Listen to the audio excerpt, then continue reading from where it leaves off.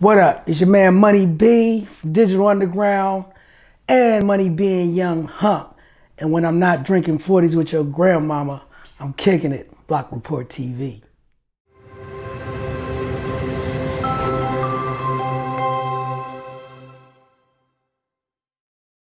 Well, Digital Underground, like I said, it was the brainchild of Shock G. It was his vision, right? But in his vision, he visioned it to be an entity. So even though he was, it started and stopped with him, but he always wanted it to be an army per se. So how I kind of explain it is, and what it ended up being was like a big production team, where he was the person that had the last say, but it was all about everybody contributing to make something. So,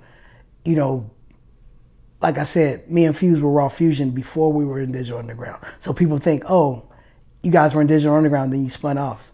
But it was more so, Shock was like, you guys work with me, and then you'll be, let's make this thing, and then you'll be able to do your thing. Same thing with Tupac, same thing with Gold Money, same thing with Mystic, Saafir.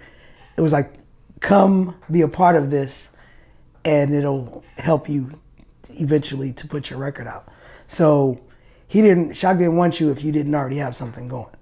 So I think the perception was you got in a group and then you kind of spun off. But in reality, it was like, come work with me and I'm gonna help you get your thing going.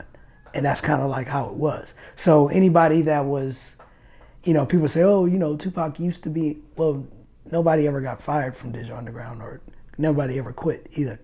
So everybody that was remained a member, but they all eventually went on and did their thing. And, we even consider like the Luniz a part of the family. Fuse was their DJ, and I had their tape, before 5 on It hit, and Shock helped produce on that album, so they were a part of that family as well.